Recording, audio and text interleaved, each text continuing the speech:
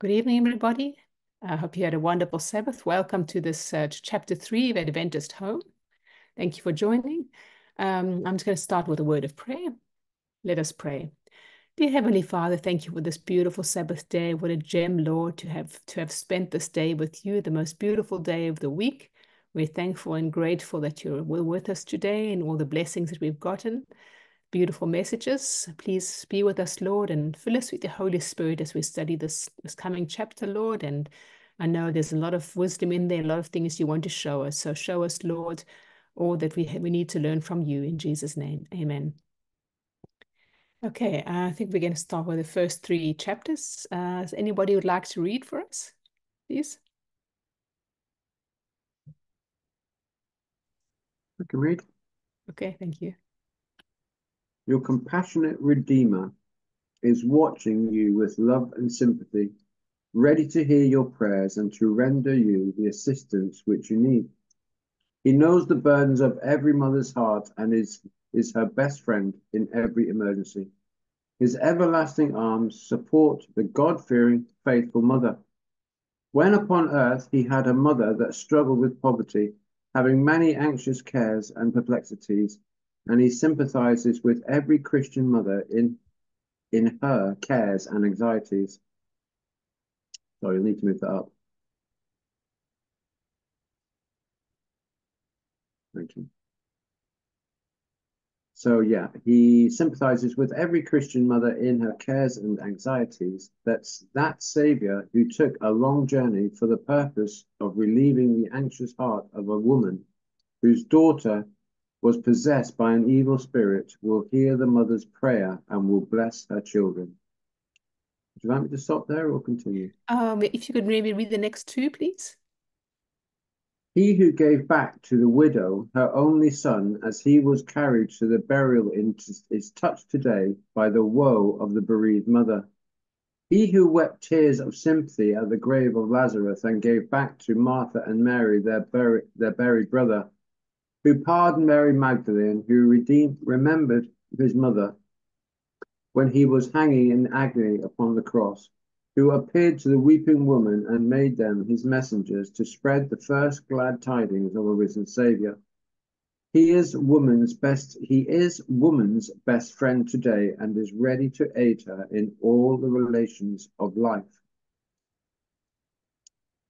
No work can equal that of the Christian mother. She takes up her work with a sense of what is to bring up her children in the nurture and admonition of the Lord. How often will she feel her burdens weight heavier than she can bear? And then how precious the privilege of taking it all to her sympathizing Saviour in prayer. She may lay her burden at his feet and find in his presence a strength that will sustain her and give her cheerfulness, hope, courage, and wisdom in the most trying hours. How sweet to the careworn mother is the consciousness of such a friend in all her difficulties. If mothers would go to Christ more frequently and trust him more fully, their burdens would be easier and they would find rest in their souls. Amen. Thank you for reading that. Yeah, maybe it is a bit much 3, but I think there was so much stuff in here that I don't know if there's any comments, but just shows how that God is a mother's best friend. You know, he never leaves her side. And as the song goes, that what a friend we have in Jesus, how compassionate, and he knows how difficult it is for mothers. He had a mother himself, you know, and he knows how hard it is, and he sympathizes with us, and especially with mothers, you know, because it's such a big task to be a parent, and it can be very overwhelming at times. And the Lord knows that, and he wants us to come to him and ask for wisdom. And does anybody has any comments?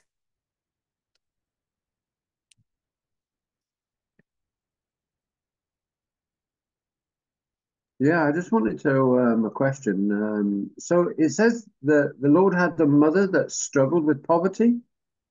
I thought I have heard it. No, anything I say normally comes out of a pastor or a sermon or spirit of prophecy or the Bible, and sometimes I just need clarification on things. And so When the wise men brought the incense, frankincense, and myrrh, which apparently were all extremely expensive, um, I have heard it said that Jesus was quite wealthy after they brought him these gifts. But this is saying something completely different. So obviously, if he was quite wealthy, it sounds like he wasn't. His mother would have been. But it's saying here that she was struggling with poverty. Yeah, I So think, sorry, which, yeah. sorry, yeah, which one's the truth? Yeah, I think Mary Magdalene, she was the one that I think if you read the second paragraph, Mary Magdalene, she was the one who had the money. She brought that, as far as I remember, if one could correct me, but I think she had that, she bought the oil. But I think his mother was, yeah, he was just a carpenter. So yeah, I would think he wouldn't have a lot of money, but I think she actually bought the oil herself, Mary Magdalene. But Yeah, like I agree with you. Yeah. But all I was saying was when the three wise men, so I've heard it said oh yeah. in sermons that the three wise men, when they brought their gifts, that made the Lord quite wealthy. So I was thinking as he these gifts sustained him for much of his life. That's what I let's say assumed. That's the way it came across to me. I wasn't really assuming that's the way it came across. So I was just questioning. Obviously, it says here he had a mother that was struggling with poverty. And so I'm wondering if this is saying that she lived in poverty, um, then obviously what they're saying about Jesus being wealthy because these wise men had brought him these precious gifts. Um, yeah, it's just maybe somebody can sort of shed some light on which one's the truth. Anybody have any? Oh, I see the Tuckley twins have raised their hand. Yes. What I understand, the gold, the silver, and the myrrh, what the wise men brought him, that was used to keep them when they went to when they had to flee to Egypt, and that money was used. That's what I think it says in the Spirit of Prophecy. That's what that was given them, and it was used to keep them while they was in Egypt and keep the family. Thank you very That's much. what I understand. Thank Yeah. you very I've much. read that several places, so that's Yeah. it. Okay, amen. I've Yeah, not come across that yeah. yet. Thank you. Yeah, thank you for clarifying that. It makes a lot of sense. Um, yeah, so any more comments on the paragraphs we read?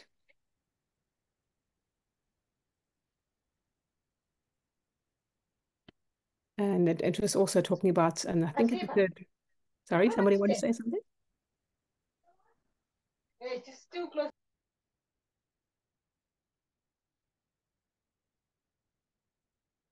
Yeah, I think paragraph two talks about Jesus wept at Lazarus' grave. Yeah, so he sees our every sorrow, and we're not alone. It's like the mothers aren't alone. Some mothers I think can feel overwhelmed because there's so much happening, and they can feel that they're alone in whatever they're going through, the troubles of, especially as children get older, teenagers. But he was there for them, and he feels our sorrow and our pain, and that's just really touched me. And I read that he feels every sorrow that we have, all the pains in the hearts of the mother who's worried about a child, worried about her child's future.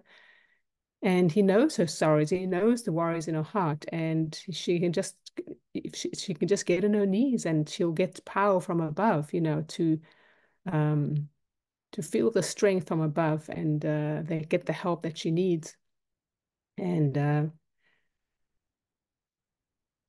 yeah, and no prayer goes unanswered. If you really call for help, there won't be any prayers that goes unanswered. Any more comments on those paragraphs?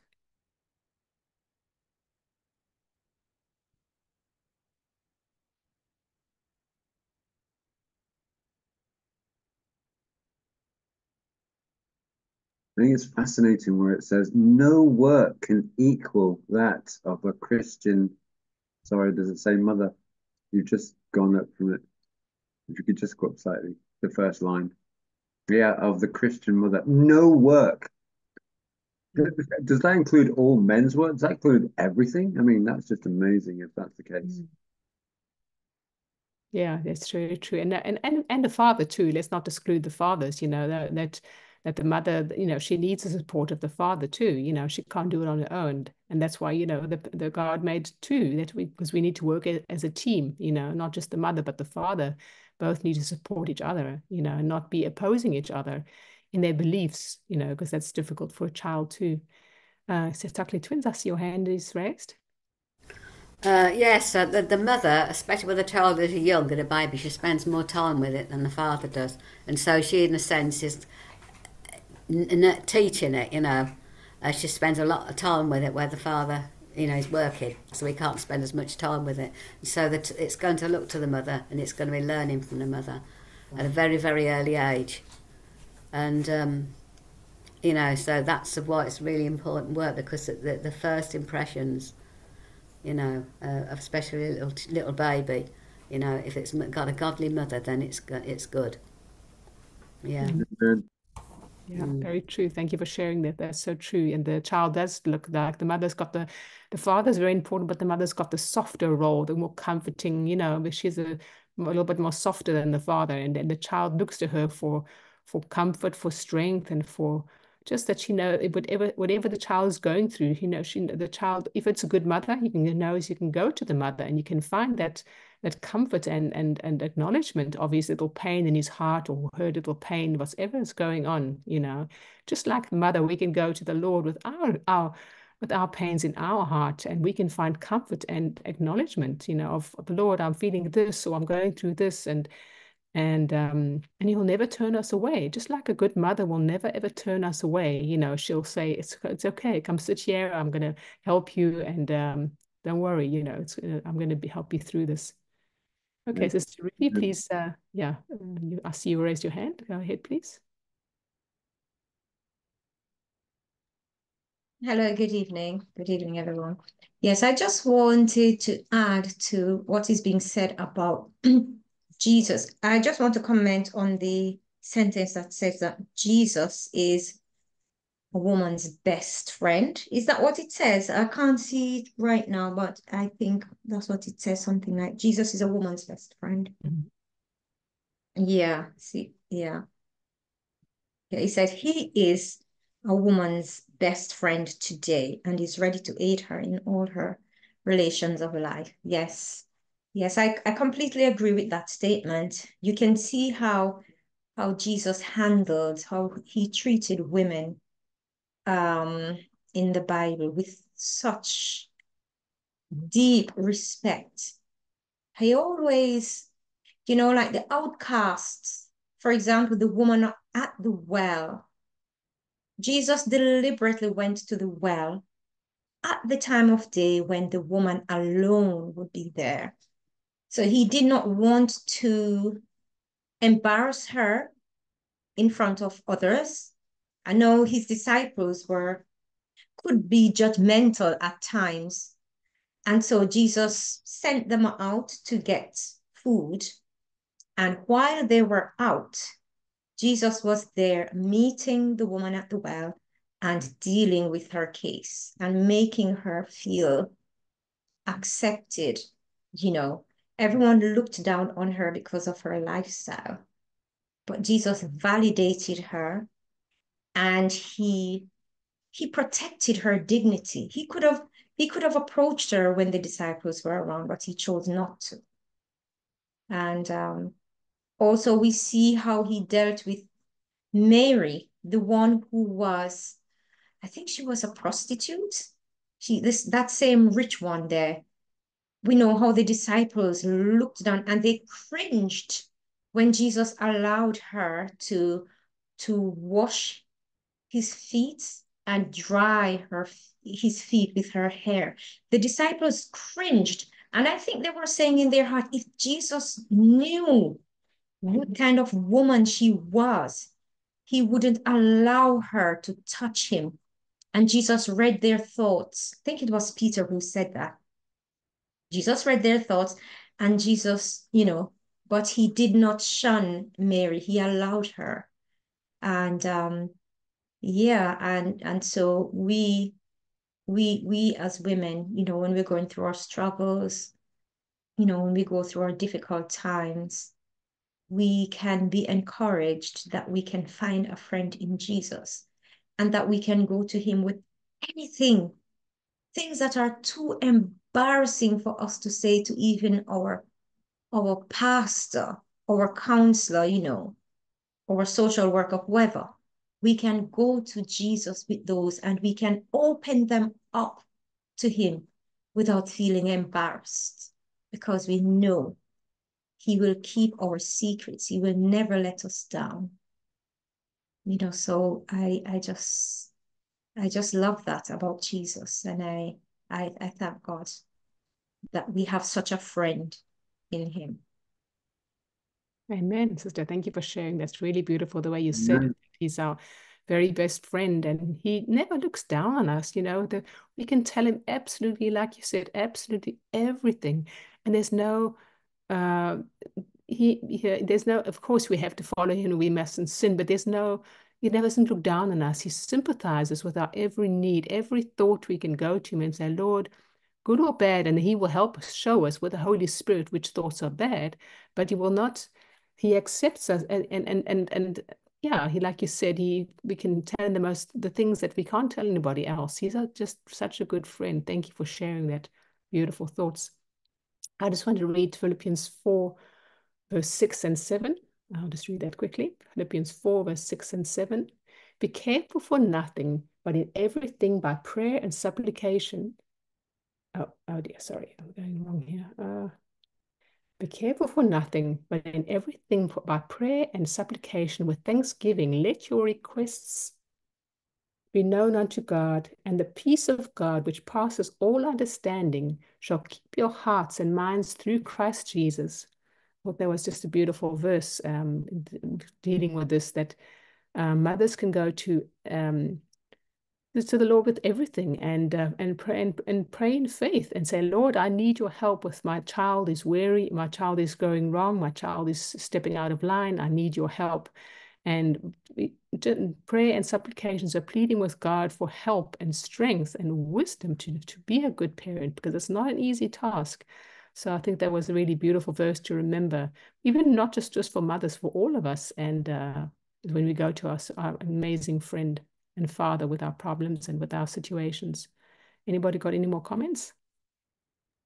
Amen. Amen. Yeah, isn't it a wonderful lesson to all of us how he treated Mary Magdalene? It's just so humbling. It's humbling to watch who he is and how he treated her and who she was. It's just so humbling. I find it so beautiful, to be honest. But my question, well, so let me share something. So I think if we read through this, it says right the way through it about the mother going to him, and it's like you just read, my sister, that we need to go to Jesus and ask him to help us. And I was listening to a sermon, don't ask me where it was, but it was an Seventh-day Adventist sermon. And he said that there was nobody that Jesus helped that didn't ask for help. Now, I don't know whether that's true or not. Adam and Eve come to mind. Did they ask for help? I'm not sure. But I do notice there's a couple of elders here, and maybe they can sort of shed some light on that. But yeah, I was saying that as you see through this, all of us must go to Jesus, ask him for help, and put our, what's ailing us to the Lord, and he will help us. I don't think it's an automatic thing from what I'm understanding. Thank you. Amen. Yes. And as you're saying, thank you for the beautiful comment. And he's also had such respect, such respect for women and for Mary Magdalene, not looking down on her, even though she'd done so much, in her past, but such love and respect that he has for us and for women. That's something which is just beautiful, and he knows that women are, the weak, not weaker, but slightly less stronger than men physically. And he's just so respectful and acknowledging all these things. And yeah, just an amazing father. I don't know if there's any more comments, otherwise we can move to the fourth paragraph.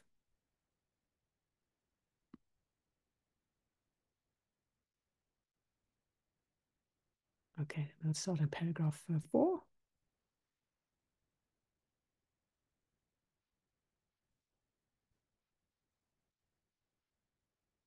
Is it the fourth paragraph? I think.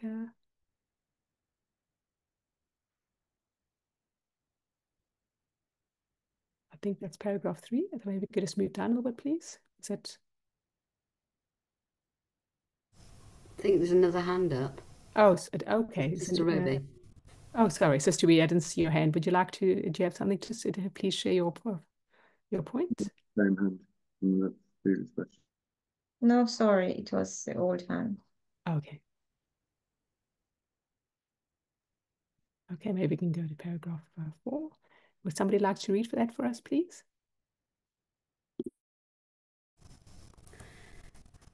The God of heaven hears your prayers. You cannot bring up your children as you should without divine help, for the fallen nature of Adam always strives for the mastery.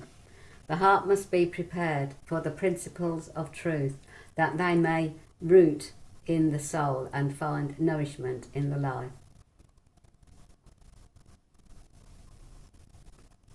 Shall we continue?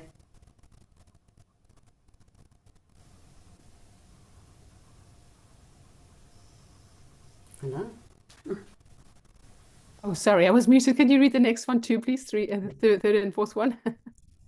Parents may understand that as they follow God's direction in the training of their children, they will receive help from on high. They receive much benefit, for as they teach, they learn. Their children will achieve victories through the knowledge that they have acquired in keeping the way of the Lord. They are enabled to overcome natural and hereditary tendencies to evil. Parents, are you working with unflagging energy in behalf of your children? The God of heaven marks your solitude, your earnest work, your constant watchfulness. He hears your prayers. With patience and tenderness, train your children for the Lord. All heaven is interested in your work. God will unite with you, crowning your efforts with success. Thank you. Beautiful paragraphs there. And it says, in this paragraph 4, I think, as we learn, as we teach, we learn. So, what do we learn as we're teaching? As we're teaching our children, what things could we be learning by teaching our children? Anybody got any ideas what we would be learning?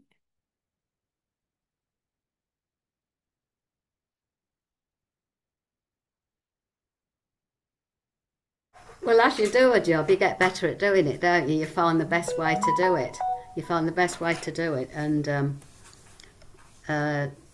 so you're learning. If you learn any job, if you're learning it, as you learn it, as you do it more, you get better at it. So it's just the same. And what, each child, if you've got several children, I imagine each one of them is different. And while you teach one, you might not be able to teach another. So you learn how your child is as well. Which is the most successful way of teaching them. Amen. Yes, thank you. Some children are cleverer than others. They pick it up straight away, and some you've got to knock it into them. It depends how the child is as well, doesn't it? And any that's born with it's disabled or anything like that, then it's a different. It's hard. It's a harder way. You've got to learn. They can only learn so much. They're disabled, or got handicaps or whatever. Yeah, they can only learn so much. So each child's different, and you teach it the best way under God's guidance. Yes, thank you for sharing. And also I think we learn character. Excuse me, our own characters are formed by teaching our children, and we learn about God. As we teach our children, we're learning about God's character and our own character, our own defects. If you're getting impatient with your children, then you can say, hey, I didn't know I had that bad defect in me. And that brings us closer to God by finding out where we're lacking with teaching others. And thank you for sharing. Sister Ruby, would you like to share your point? Yes, thank you. Yes, in regards to as we teach them, we learn. This is also quite literally as we teach them, whatever we are teaching them, we're learning that ourselves. And sometimes we're not learning it for the first time, but as they say, repetition deepens impression. So the more we teach them is the more it's deepened the impression on our lives as well. And we're understanding more clearer what we're teaching them. And when we, and I remember quite literally when I was, at one point I was homeschooling my own children, and the homeschool curriculum that we were following, it was Bible-based. And I tell you, it was such a rich curriculum. I'm telling you, I regret not knowing that curriculum when my children were young, because I only came into that curriculum when my children were nearly at the end of their well, some of them, two of them, their secondary the school. But I believe that in what I was teaching to them, I believe that I was the biggest student in that thing. I learned so much, and I was amazed, at how much I learned. And some of the things that I learned, my life was never the same since I encountered that true education curriculum. It's amazing. And yeah, so that is another way that we learn quite literally as we teach our children. Yeah. And sometimes, like I said, we are the biggest student in the teaching of our children. We learn far more than what they learn in the process of us teaching them. And teaching them the word of God as well. As we open the word of God to them, we are learning it for ourselves as well. And every new thing we teach them, we are learning it too. So yes. So it's always a win-win situation in teaching our children. Amen. Thank you for sharing. That's so true. And learning, like as you said, learning so much and learning to be less selfish, not that people without children are selfish. That's not what I'm saying, but I'm just saying that having children does help you to, share. You have to share everything. You have to share your life. You have to share your time. You have to share your resources, your money. You have to really be there for them. You have to share your teach them how to be emotionally regulate and just everything. You have to really be there for them at night, in the beginning when babies are small. I'm sure all parents know when they're crying at night, you have to wake up at night and all those things. And you're their protector. There's so many things to your children, and that reminds me of the Lord. How He's watching over us 24/7 every night, and he's always there for us. And he's just the perfect parent, and we can just learn so much from his character, the way he takes care of us with such gentleness and kindness. And he gave we gave our resource and our time to our children, but God gave the biggest gift. He gave us his son. Who can give more as a parent? His son's life, would we be willing to do that, for our children?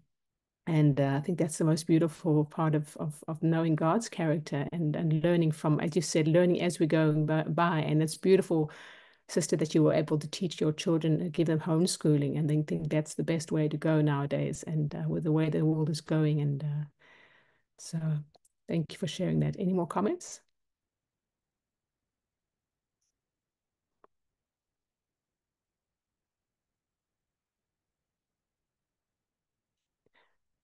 I just love the one that's the paragraphs in front of us, that the angels even working with us, and there's a whole family in heaven who's on our side. It's not just God, it's not just Jesus, but all the angels that God has given us such rich resource to be on our side. And we have everything we need. We have Ellen G. White, we have the Bible, this whole amazing family in heaven to be there with us, because God knows, He gave us children, so He won't leave us with the task of just say, okay, you've gotten children, I'm just going to drop it and you're just going to do it yourself. No, He's there every step of the way, and it's just beautiful to see that.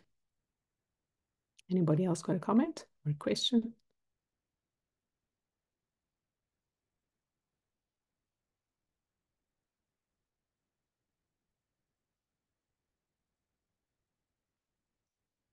Okay, nobody else can do comments. Maybe we can move to the next paragraph, please.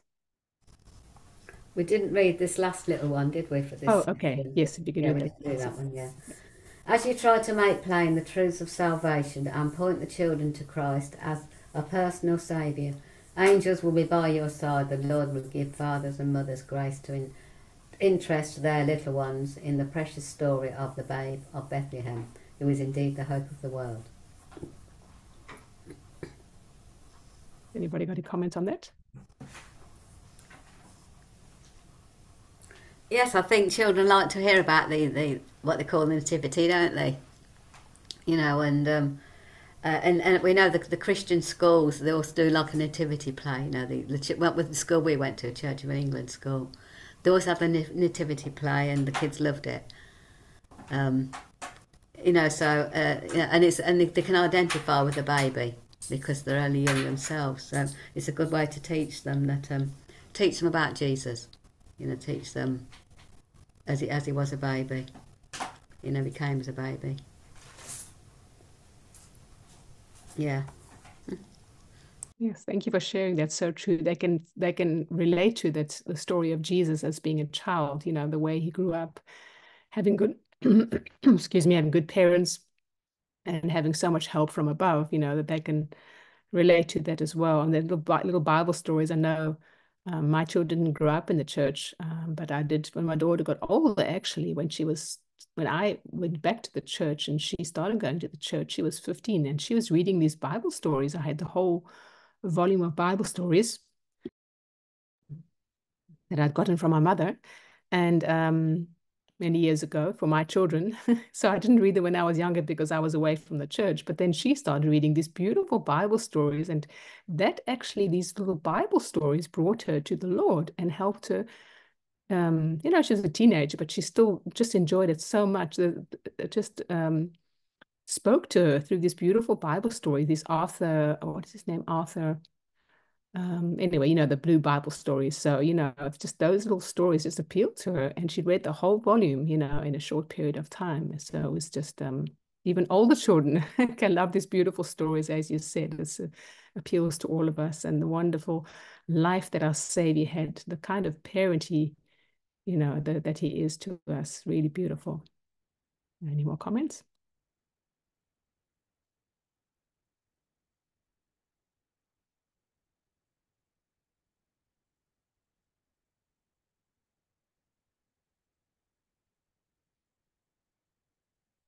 Okay, there's no comments. Could you please read the next, please read next two paragraphs?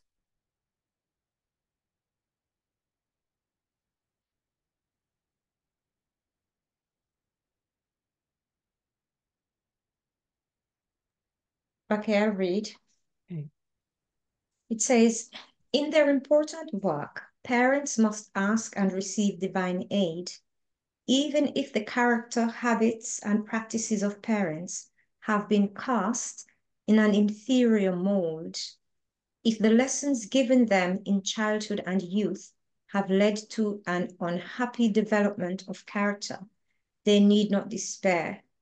The converting power of God can transform inherited and cultivated tendencies, for the religion of Jesus is uplifting.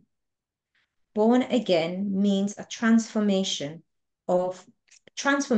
and new birth in Christ Jesus.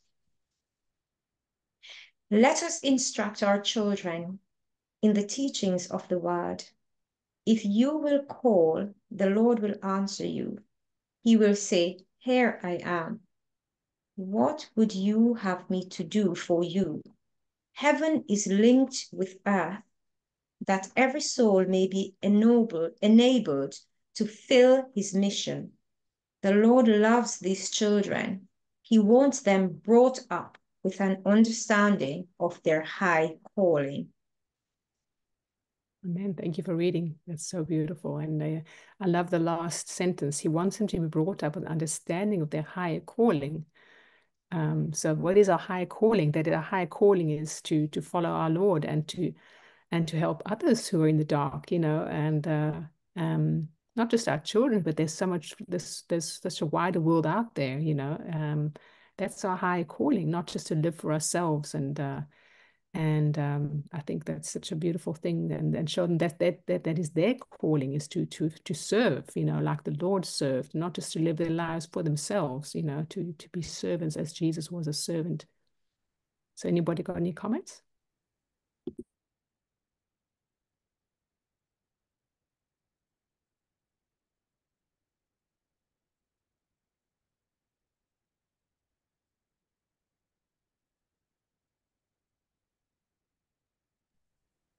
That sentence just says, if you will call, the Lord will answer you. He will say, here am I. What would you have me do for you? And that just shows the Jesus, his nature to be a servant. He said, what can I do for you? I mean, the God of heaven, the most powerful, is saying to us, what can I do for you, for us and for human beings? Isn't it incredible if you think about it? He just wants to serve. He's so humble, he could just think, well, these wicked human beings, I won't help them. But no, he's there for us every second of the day. And that's just, to me, that's just bowls me over. Yeah, so amazing. And the sentence where it says, even if the character, habits, and practices of parents have been cast in inferior mold, the lessons given them in childhood and youth have led to unhappy development of character, they need not despair. So the Lord can even help them, even if they had a terrible childhood, they need not worry, because the Lord can still change their future. You can't change the past of maybe having a bad childhood or having maybe a youth that wasn't that nice, but he can change the future. He can still give them that hope that they maybe didn't have as a child. So that's just beautiful how he can work with us, and he can do amazing things with the future. Yes, go ahead, please, sisters. Yes, you hear the terminology like father like son, or like mother like daughter. If the parents, they're not living right, the child it's still got a chance if he accepts Jesus, and because Jesus can change lives. I'm sure we all know examples where some children come from homes they're not happy homes, but they make a good, they accept Christ, and things are different in their life to what they were with the parents. Some children are born with it, especially if the mother drinks and the child is born an alcoholic. If the mother's a heavy drinker, and so they have to sometimes treat a child that's it's physically, that because it's inherited its mother's bad habit of drinking, but it doesn't have to. I think they're more susceptible to drinking, but if they learn the way, the truth and life, follow Christ, then they don't have to do it. So there is hope for a child that comes from the worst kind of family if they accept Christ. Amen. Yes, thank you for sharing. That's so true. That's the past. Like I said, the past might be shaped, and as you said, might be shaped. But there's always healing, and there's always hope with the Lord. Any child, the way he's been brought up wrongly, the Lord can still change his character, and you can work on him. We've got a lifetime that the Lord can work on our characters. He doesn't give up on us. Even though we've been taught wrong things as a child, he can still shape us if we're willing, and help us to change and be those beautiful people, like you said, sisters, to be those beautiful people that he wants us to be, kind and loving, and change and get rid of those bad habits, like you said, like drinking or on the smoking, that you maybe have inherited from your parents, those bad tendencies. Yes, go ahead, sisters, please. I was just thinking about the kings of Israel. Some were good, some were bad, and Jerusalem and that. Some were good kings, and then the son would be a rotter, and then you get a son would be a rotter, and their son would be a good king. You know, it just shows you that it doesn't have to be like father, like son. You don't have to they don't have to all be tied with the same brush. That's so true. Thank you for sharing that. Those are good examples, yes, of how the Lord can still transform a person's life from, you know, the bad tendencies that he's gotten as a child, and he can do wonders and miracles with our lives if we just submit them to him and say, Lord, I want to change, and I don't want to be this person that I grew up to be. I want to be different, and he can make something beautiful of our lives. Any more comments?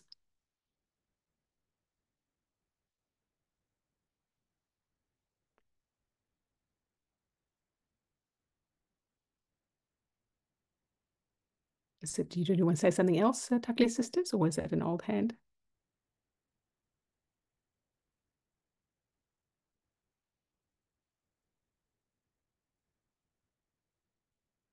Maybe it's an old hand. Um, Anybody got any more comments? Otherwise, we'll move on to the next paragraph.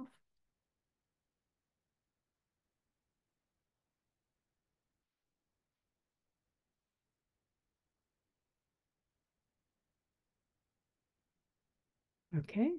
Does anybody want to read the next one? The next two, 9 and 10, paragraphs 9 and 10, please.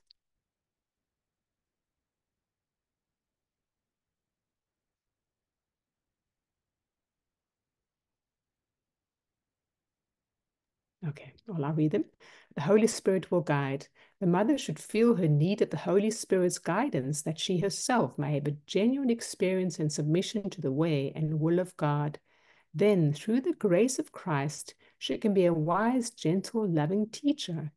Christ has made every provision that every parent will be controlled by the Holy Spirit, will be given strength and grace to be a teacher in the home. This education and discipline in the home will have a molding and fashioning influence. Wow, beautiful words. So the mother needs to feel, be humble and say, Lord, I need your help, and call on the Holy Spirit so that she can be submissive. And because if she's not submissive, she can't teach her children to be submissive. And that's so important that she, from a young age, teaches them to be submissive, not in a bad way, but to listen to the parents' guidance, and by learning to have a teachable spirit to the parents. The child will later have a teachable spirit towards God, and the child will want guidance from God, because he's used to asking for guidance from his parents. And if the parents are a good guide and a good parent, the child will recognize that that God will also be a good guide if they see godly parents. Anybody got any comments?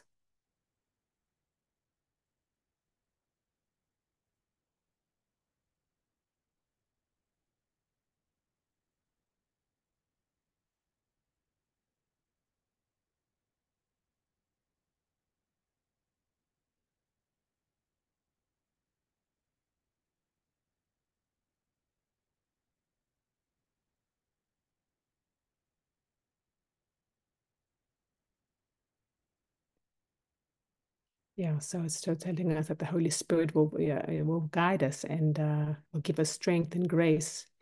And we really need the Holy Spirit, because what are we? We can do nothing of ourselves, nothing. We have no wisdom. We just made of dust. We need all the wisdom from above to be good parents, because it's such an important task. You're bringing in this little person into the world, and they've got to be, a good citizen. They've got to listen to the law. They've got to be, you want them to be a good influence to others, to make a difference in this life, to be a light to others. And so the parent has to be the light himself with the Holy Spirit, showing the child that they need to be helpful and kind to others, and otherwise, if a child gets to grow up to be selfish and see a selfish parent, then they're not going to be a good influence to the rest of the world.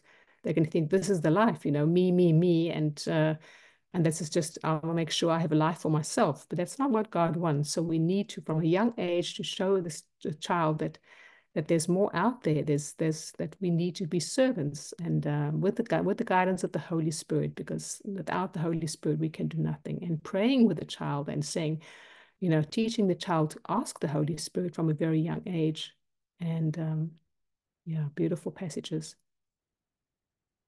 Anybody got any comments?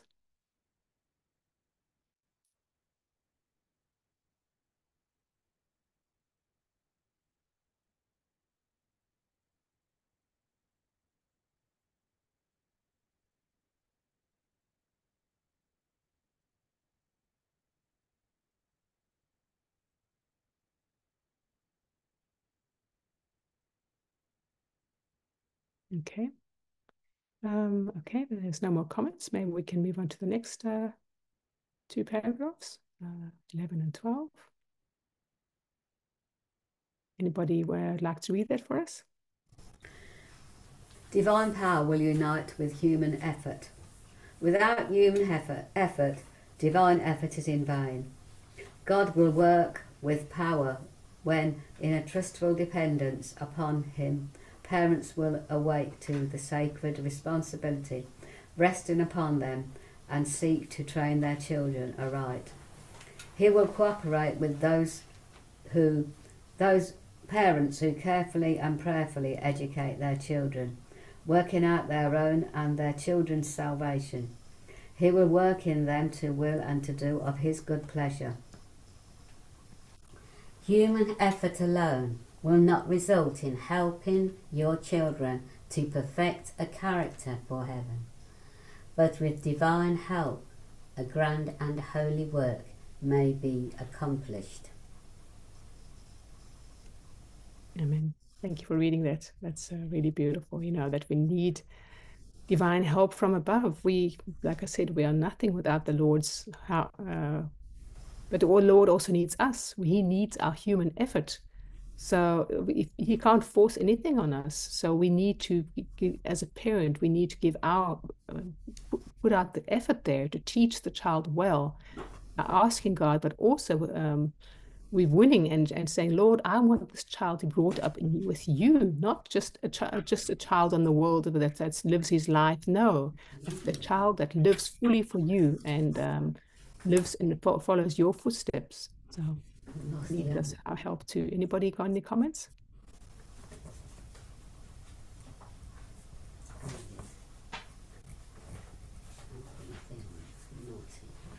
Yes, I just want to just add to what has been said, that as it is saying here, that human effort. I'm trying to find the top of, can you go to the top of the first sentence? Yeah. Thank you. It says, without human efforts, divine effort is in vain. And then down the bottom, it says, human effort alone will not result in helping your children. So it's both. We as humans cannot do it on our own. And God wants to help us as well, but he will not force himself on us. He wants us to cooperate with him. Okay? So we need to go to him. We need to ask him for help. And he's ready and willing to give us the help that we need to work as co-laborers with us in bringing up our children to be godly individuals, to have the character qualities that he approves. Yes, so it's one working with the other. Thank you. Amen. Thank you for sharing that. Yes, very powerful combination when a parent calls on calls on heaven and calls on their Father to say, Lord, help me to raise this child. That just amazing how that child will be if we every time we pray and ask God, I need divine guidance. I cannot do this on my own. And every step of the way, not just every now and again, but daily pleading for our children's souls. And even now, as the children gets older, our task is not done, you know, as a parent. I mean, even for me, my children are 30 and 32. And even now, I can see that sometimes, especially my daughter, she'll come to me for advice, you know, and I don't give it to her if she doesn't ask me. And the Lord doesn't do that to us either. He doesn't force himself on us. He waits for us to come to him and say, Lord, I need your help. And you know, that's the way the Lord doesn't work that way. And then I try not to force myself on my children. I try not to, if I see something's going really wrong, I might say something. But as they get older, they don't really want you as a parent to tell them what to do. They want to live their own lives, and they're adults, you know. But if they ask you for advice and say, hey, mom, what should I do in this circumstance? Or, you know, not that I have all the wisdom, but, you know, God gives us the wisdom to help our children. And so we need to keep praying. Even when they're older, we need to keep praying every day. Help me, Lord. Give me the wisdom, the knowledge that I can help my children. And God has all the wisdom. I don't. I have nothing. And as a parent, we need to remember that we have no wisdom of our own. Any more comments?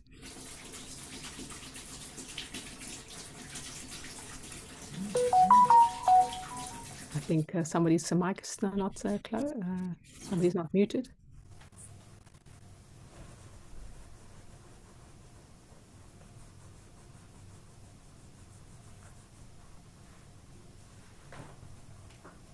Anybody? No more comments for these paragraphs?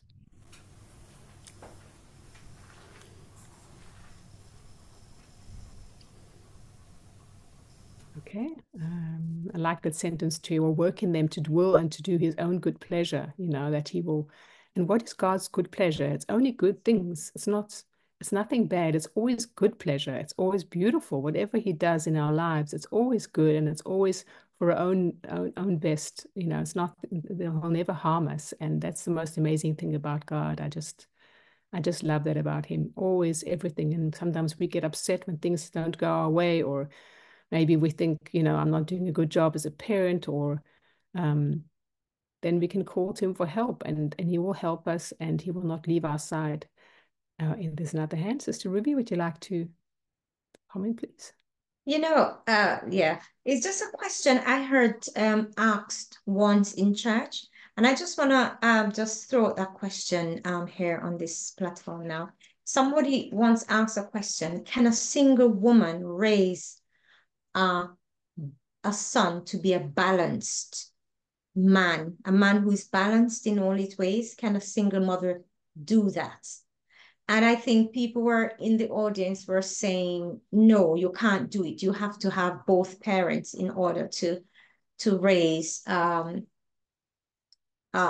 boy to be a man who is balanced. But yeah, so most of them were saying it, that, yeah, you can't do it on your own as a single one. But it's not true. It is not true, because if the earthly father is absent, Jesus is there to be the perfect substitute father for that absent father. And so we see here that whatever our needs are as a mother, whatever our struggles are, if we work as co-labor with Jesus, we can bring about, raise up the most perfect, or I mean, not perfect in that sense, but yeah, it says the character, it says the human effort alone will not result in helping your children to perfect a character for heaven, but with divine help, a grand and holy work may be accomplished. And that's not talking about, it's not saying, it means any parents, whether it's both parents or one single mother. Once we call on divine help, Jesus will work with us to bring about this grand and holy work. So yeah, so I'm just saying it now. I'm just using this information here to answer the question that they were asking. So I don't know if you agree with what I just said. Yeah, that as single mothers, we can raise balanced children. I mean, thank you for sharing that. That's so true. If we have the Lord's help, you know, what can really go wrong? I personally think it's better to have a father as well. But if you don't have a choice, then the Lord will step in that gap. He will know that we have that deficit. We don't have the father, and he will give us that guidance. So that's just my opinion. There's two hands. I don't know who was first. Oh yes, I see your old hand. Just Brother JB, would you like to comment, please? Yeah, good evening. Yeah, just to say, I do agree with Sister Ruby. Whether it's the father or it's the mother, if one of the spouses passes away or is a single parent, we can't all think that, well, all the children they were raised, they're condemned or they got no chance in life, because the scripture says all things are possible. So through Christ, all things are possible. There's nothing impossible. As long as that parent does the best they can do and allow Christ to help them to raise that child will still be as good as a child that is raised by two parents. The ideal is both parents are present. But in some cases, both parents are not present. So simply because it's a one parent raised a child, it doesn't mean that that child doesn't have a chance. Both parents can raise a child and the child still grows up and chooses to depart from Christ. So there is no guarantee that two parents raise a child and then that child is guaranteed. No. Thank you. Amen. Yes, thank you for sharing that. That's so true. You know, that's with the power of the Lord, we can do anything, and nothing is impossible for him, knowing that we only have, like you said, one parent. So that's very true. Thank you for sharing that. Anybody else got any comments?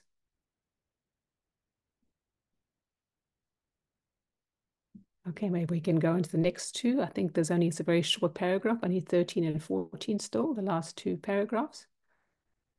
And I think the chapter's done. It's a very short one. Anybody would like to read the last two paragraphs for us, please? Yes, I'll read.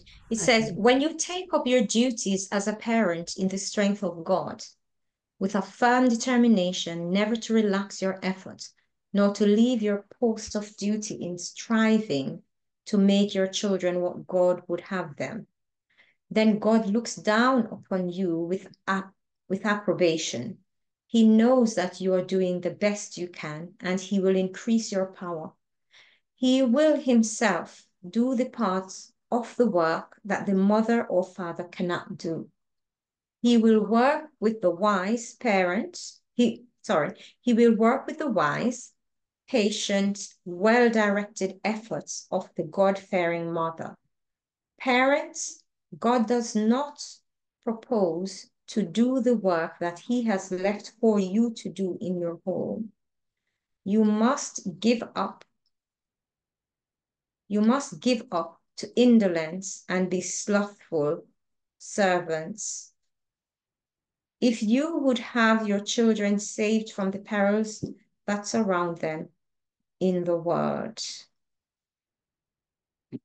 Now, you must not give up. Sorry, let me read that again. You must not give up to indolence and be slothful servants if you would have your children saved from the perils that surround them in this world. Yes, could you read the next one too, please? Okay. Cling to Jesus when trials come. Parents, gather the rays of divine light which are shining upon your pathway. Walk in the light as Christ is in the light. As you take up the work of saving your children and maintaining your position on the highway of holiness, the most provoking trials will come, but do not lose your hold. Cling to Jesus. He says, let him take hold of my strength, that he may make peace with me. And he shall make peace with me. Difficulties will arise. You will meet with obstacles. Look constantly to Jesus. When an emergency arises, ask, Lord, what shall I do now? Amen. Thank you for reading. Yeah, so much wisdom in there that when we ask, the Lord is right there at our side. He says, Lord, what shall I do now? You know, clinging to Jesus when the trials come, and especially the trials as a parent, because they will be there. You know, there will be times when you will have no idea what the next step is, and maybe you see your child struggling, or you see them going wayward with the Lord, and you just really have to plead with the Lord and say, Lord, help, what do I need to do now? Because I have no idea, you know. So it's I think those are such encouraging words for all of us, not also for our trials, but especially as being with a parent. And so there's no relaxing to our efforts, there's no leaving our post, and that's what it says in front of us, that leaving our post, and yeah, there's no saying I'm giving up now because you know, I don't know what to do. No, as a parent, you have to carry on that path, and there's no, like, the Lord never gives up on us. You know, He's such an amazing parent. He will never think, oh, that child is so wayward, I'm giving up.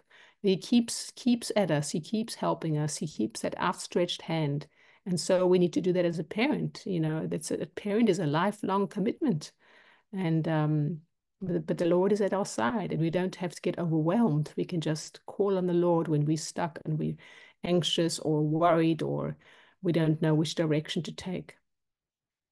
So the Lord really looks down with us in pity and caring and understanding that it's hard for us, you know, as a parent, and He worked very patiently with us, and as it says here, as the well-directed efforts of the God-fearing mother. You know, He works very closely with the mother, and He won't leave her side. Any comments?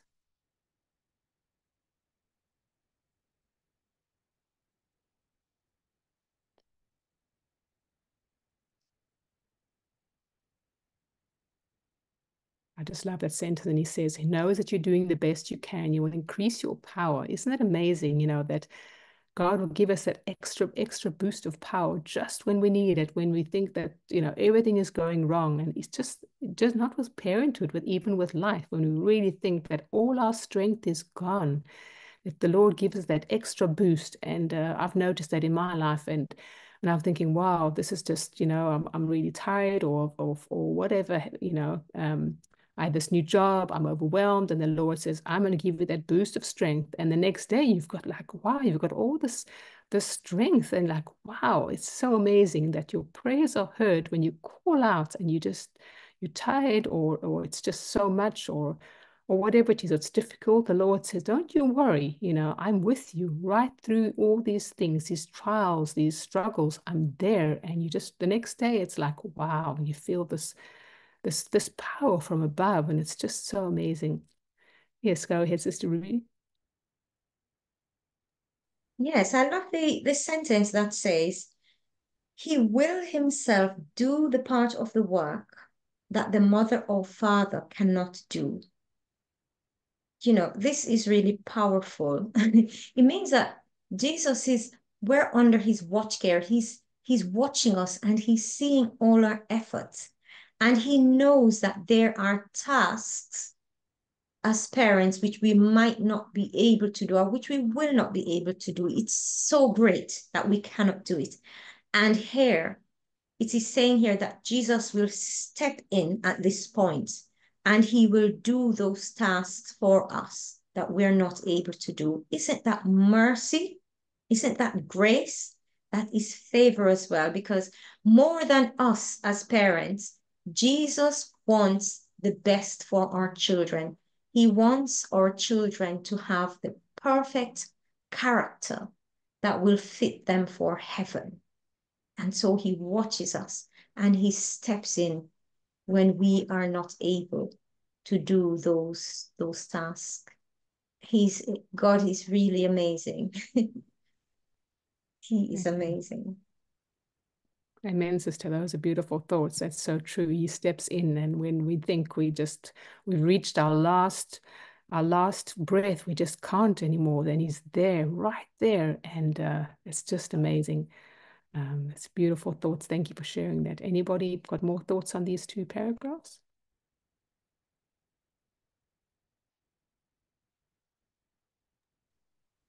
I think the fact that Christ says it's like a cooperation between humanity and divinity. The children are a gift from God. It's their heritage. So it's not encouraging laziness for parents just to have children and then just let God or the state, just let somebody else or the state or himself to raise them up. The parents are responsible for bringing the children up. God will help and do his part, but the parents can't just have children because the scripture says, be fruitful and multiply. Multiply if you are ready to train them up in the way of the Lord. So the parents have a big, big responsibility because how the children will turn up to be in life, in most cases, in some cases, is the parents' fault. They fail to train them up. But as long as the parents do their duty and train them up, if they grow up and decide to depart from, that says the Lord, therefore God doesn't hold anything against the parents. But if the parents, if the parents, fail to train up the children, God will hold the parents responsible because the train up a child is a command. It's not an option. So as the moment the person has the children, the training up has to kick in. According to God's way, that is the only way. Otherwise, people have to stop and have a serious think about it. Thank you. Amen. Thank you for sharing that, Brother JB. That's so true. It's a big responsibility, and the Lord expects us to take our part and to call on Him for help.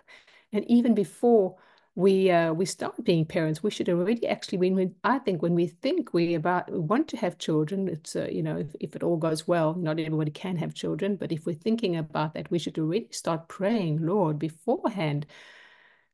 When I have children, Lord, help me, prepare the way for me, prepare my thoughts, prepare my heart, that I will be the best parent, the best mother, the best father, that I can possibly be with you.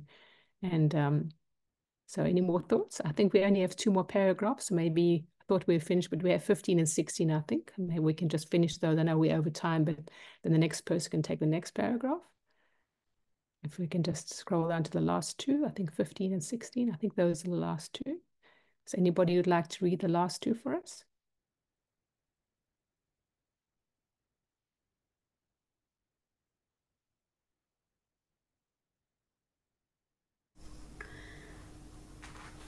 The harder the battle, the greater their parents' need of help from their Heavenly Father, and the more marked that will be the victory gained. Then work in faith, patiently, lovingly, as faithful stewards of the manifold grace of Christ. Parents are to do their appointed work. It is expected of them that they will be found faithful. Everything is to be done in faith. Constantly they must pray to God. Pray that God will impart His grace to their children. Never must they become weary, impatient, or fretful in their work. They must cling closely to their children and to God. If parents work in patience, love, and earnestly endeavouring to help their children to reach the highest standard of purity and modesty, they will succeed. Amen. What an encouragement, that the parents work constantly with the Lord, they will succeed. So the Lord doesn't just say, maybe you'll succeed. He says, if you work with me side by side, you will succeed. So the promise is there. Don't give up. Cling to me. Cling to your children. Hold them in your arms, and I'll hold you. The Lord is telling us, you hold the parent in His arms, because we're just so weak and we need so much help that we have to rest in those beautiful arms and find comfort and strength in those arms. Those amazing, powerful arms that keep us up, keep the mother and the father's arms up when they're doing this beautiful privileged work. It's a privilege to be a parent. It's a gift from the Lord, and to be patient and loving and that's something that we need to be. And as parents, patience is difficult sometimes when the children are just, being naughty, and you really don't, you want to lash out, but the Lord says, be patient, and that's a beautiful quality to have, patience, and constantly praying to the Lord and asking for grace and help, and never getting weary, as it says, never getting weary and worrying, getting fretful, because that doesn't help us anything. When we get fearful, what happens when you're in a fearful state? You can't think straight. When you get afraid, your brain that's what I found, kind of like, if I have to make a big decision and I get fearful, my brain kind of like blocks and I can't think straight. When I relax and I start praying to the Lord and say, Lord, I don't know what to do in the situation, then all of a sudden, the Lord gives me wisdom. So getting fearful, your brain doesn't you get in such a fearful state, your brain doesn't work well. You just can't have that wisdom from above. So we need to, when we have these fretful situations or difficult situations as a parent, we must pray to the Lord, not be fearful, but be calm and say, Lord, I know you're going to help me. Give me the courage, give me the strength and the wisdom which I need from above. So any more comments on those two paragraphs?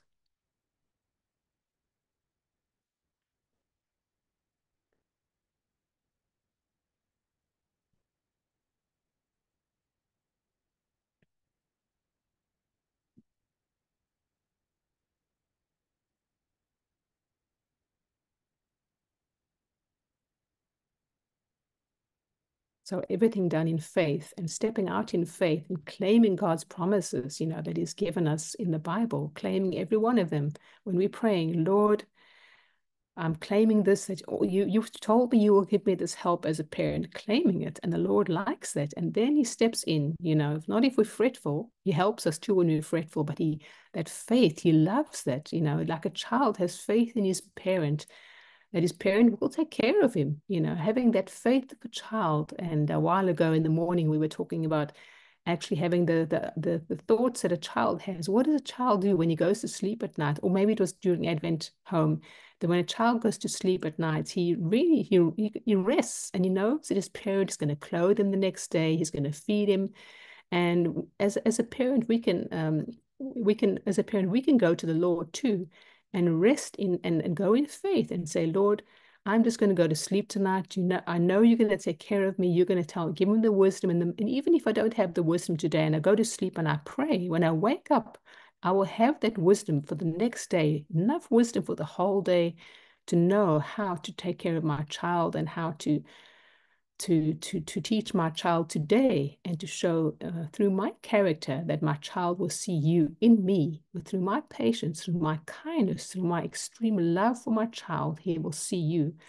And sometimes, children don't have a good relationship with God because they don't see that love in their parents, in the mother or the father. They don't see that love for them. And it's difficult for them to see that love, the love of God, because they've never had the love from the parent. So that love and that patience is so important.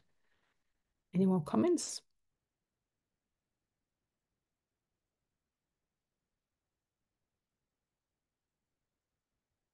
Okay, so Ruby, you go ahead, please.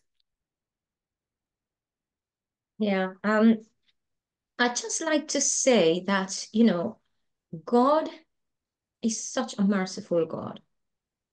A lot of us parents, we didn't get it right when we were raising our children.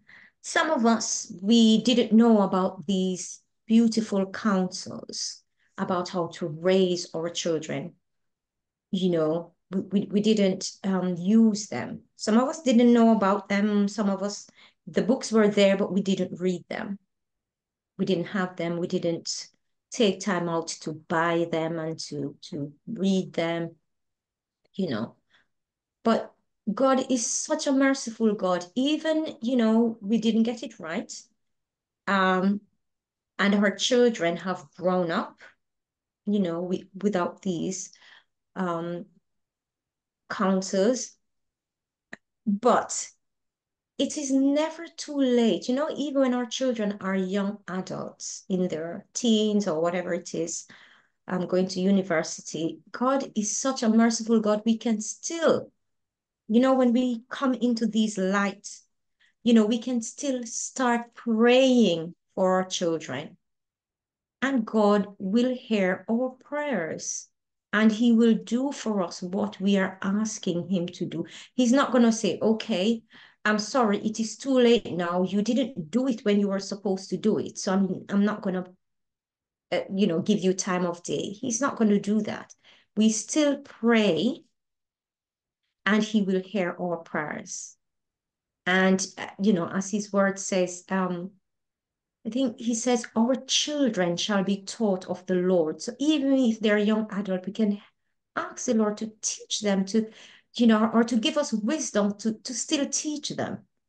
And he says, great will be the peace of our children. So I just want to encourage any parents on here that it doesn't matter what age your children are. If you didn't get it right when they were young, you don't despair. We can still pray to God and ask him to impress his truth on their hearts, to give us wisdom that we can still give them wise counsels, even at this stage of their lives. And God will hear our prayers and he will answer it, because it is his will for our children, whatever age they are. He doesn't put age limits on them, to still develop these Christ-like characters that will fit them for heaven. Thank you. Amen. Thank you for sharing that. So true, Sister Ruby. I was away from the church, so, very sadly, I didn't read Ellen G. White's counsels. I left the church when I was 17, 18. And my daughter, when she was 50, when I decided to go back to the church, she, the Lord still helped her to come to, even though I had not done the basics. I had not taught her as a child because I was not with the Lord. She still got, her life has still changed, and she still accepted the Lord as her Savior. At 15, at 16, she was baptized. And her life is so beautiful now. She works for a ministry, and even when she was 16, she was sometimes allowed to preach in the church. It was just such a turnaround for what the Lord did in her life. So it's like you said, it's never too late, for the Lord to still make something beautiful of our children's lives and still, teach them in his way. And that's just, the Lord never gives up. And that's the most beautiful part. And we cannot give up as a parent for loving our children and being there for them, and till the day we lay down our heads, until or till the Lord comes, until we're old or the Lord comes. We're always a parent, and we cannot give up on our children at any stage of life. And with God's guidance, he'll always be there for us in every step of the way. Any more comments?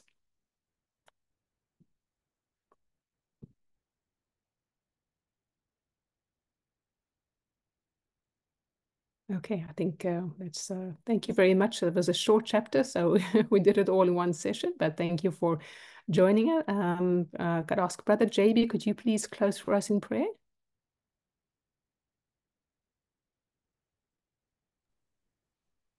Let us pray. Merciful Father in heaven, Lord, we come before you this evening. We thank you, Lord, for the Sabbath that has ended, and we pray, Lord, that as we start another week, Lord, we pray that you be with us, and we pray, Lord, that as we continue reading the spirit of prophecy, Lord, we pray that you take away the lessons that are being taught here, that be encouragement for the parents to train up a child in the way that he should go, and they should go, so that when they are grown up, they will not depart. And this is the command that you have given in the scripture. Therefore, Lord, we pray that we always seek your counsel to raise these little ones in a way that is pleasing in your sight. And we thank you for Sister Charlene, as she has ministered unto us, O Lord. We pray that you be with her and be with her family in a special way. Bless them, and may the Holy Spirit continue to lead them in a mighty way. We pray that as we have started another week, Lord, I pray that you be with us, and may your holy angels that excel in strength be with all of us, Lord, and protect us throughout the whole week until we meet next Sabbath. In Jesus' name we pray. Amen. Amen. Thank you so much for praying, and thank you everybody for joining. It was a beautiful passages that we read and beautiful comments. Thank you for that. And I don't know if you still wanted to give some announcements, Tuckley sisters. Yes, we'd like to thank Charlene for taking the chapter. The next week's will be Father the House Band, or the husband, Father the House Band, section 9. I've got to confirm with a couple who's down to do it, because I know there's an event on at Northampton in the evening, and so we might have to get somebody to stand in for the couple. I don't know yet, so I've got to check with them. So at 4:45 it will be morning prayer. 6 o'clock will be Desire of Ages. 12 o'clock midday prayer band, and the speaker is Sister Juliet Buckner. For those of you who have seen her before or haven't seen her, she had long COVID and she was put in a coma for 2 weeks, which ended up to be 4 months. And when she came to, she had to learn everything again. You know, she'll probably tell us how she's getting on, but she's doing well now. You know, she's still not as she was, but she can get about a bit, and you know, so things are improving for her. She didn't take the jab, by the way, but she got this bad COVID. So she'll be doing 12 o'clock for us. Midday, 6:30 it will be song service, and we're still confirming the preacher for the week. So we're not sure who it's going to be yet, but the Desire will let us know. So have a nice evening, everyone. See you all later, by God's grace. Thank you. Have a nice evening. Good night.